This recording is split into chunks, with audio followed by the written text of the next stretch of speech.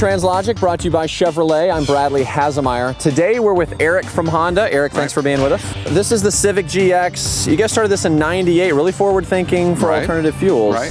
Actually, our first model year was 1998, but the team was formed in 1994, 1995. Had a small fleet of development vehicles that they loaned out to fleet clients for a couple of years and tested the viability and the durability. So originally it was designed for fleets. Yeah, there were a number of federal air quality issues that the car was actually designed to satisfy. Natural gas is a very clean burning fuel. It burns very hot and very thoroughly. So the CO2 emitted out the tailpipe is actually 25% less than a gasoline-powered vehicle. So with a different engine, does it function different? Does it perform different?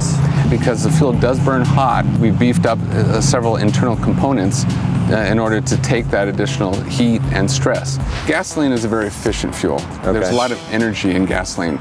The other forms of alternative fuels aren't as energy efficient. Pound for pound. Right, exactly. So what we've done with natural gas is we've gone from a 10-to-1 compression ratio that's in the gasoline-powered Civic to a 12.5-to-1 to recapture some of that lost energy that is inherent in the fuel. Okay. Does that change the performance? I mean, how many horsepower are we talking about? Actually, it's almost seamless. The natural gas platform makes 113 horse. What's a regular Civic? Gasoline-powered Civic is 140. Okay. So drivability-wise, it's virtually seamless to the driver. Is the car heavier? Because there is a tank in the back, right? Right. Actually, it's approximately 50 pounds heavier overall, so it's really not a weight issue. Okay. It's really simply a horsepower issue. Let me ask this, other than pretty much cutting your trunk space in half, what's the purpose of that compression tank? Like, why is that necessary in the process? Because natural gas is a compressed fuel. Because it's just gas. It's just air. Right. It's literally lighter than air. So yeah, it has to be pressurized, and then at 3,600 at the tank, it has to be stepped down to the back of the motor where it's injected into the cylinders.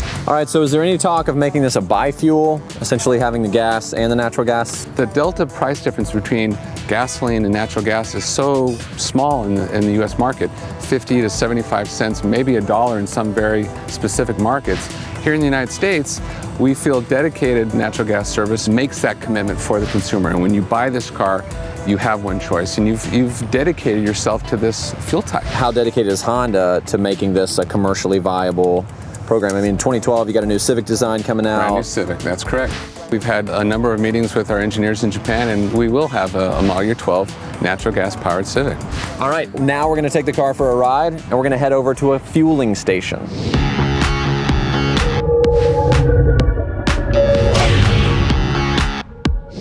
One of the first things you'll notice about getting in this Civic is it's, well, a Civic. The inside looks just like any other Civic. In fact, if you kidnapped me, blindfolded me, and stuck me in this car, then I called the cops, and the cops said, "What kind of car are you in?" I would say, a Civic, because that's how much like a Civic this looks.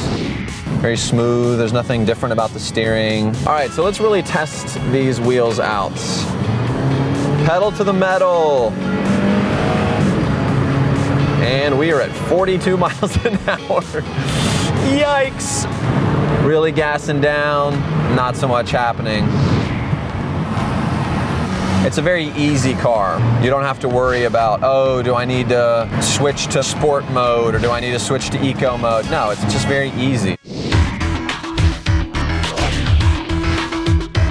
All right, so I'm at a busy natural gas station here with Chris from Honda. Chris, thanks for being with us. Yeah, thank you very much.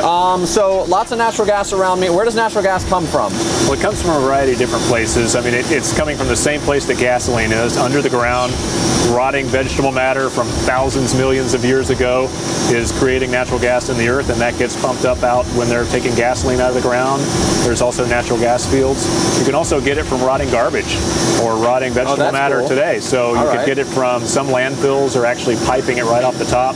Wow, so they siphon it, kind of siphon it off as the garbage rots away. So that's where it becomes really a renewable fuel. All right, so I'm ready to get out of here. How do I fuel up and go? Okay, first thing you have to do is actually remove the nozzle from here and connect it to the vehicle. It's very different from a gasoline nozzle, but very similar to what we'd use for hydrogen. So if you guys have seen the Clarity, on the Clarity, it's gaseous refueling. All right. So you remove that little cover for the nozzle, plug it in here, and then turn this thing until it makes a noise and swipe your card.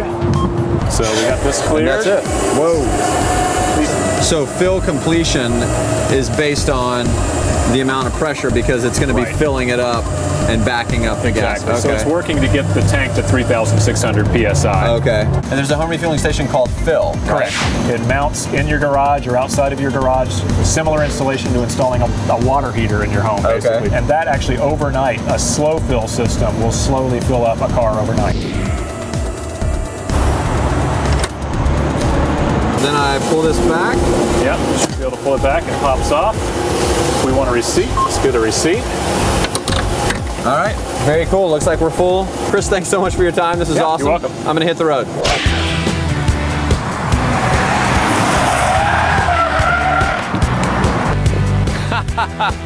They never should have showed me how to fuel that thing up. All right, now, is natural gas the most amazing technology we've ever seen in our whole entire lives? No.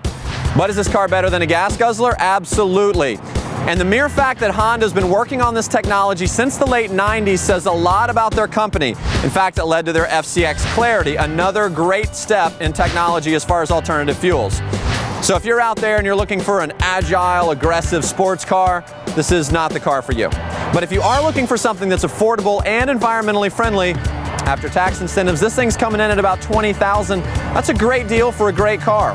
Honda's been doing some great stuff, and they got more great stuff to come, I'm sure. All right, for TRANSLOGIC, I'm Bradley Hasemeyer. That's all the time I got. We'll see you next time.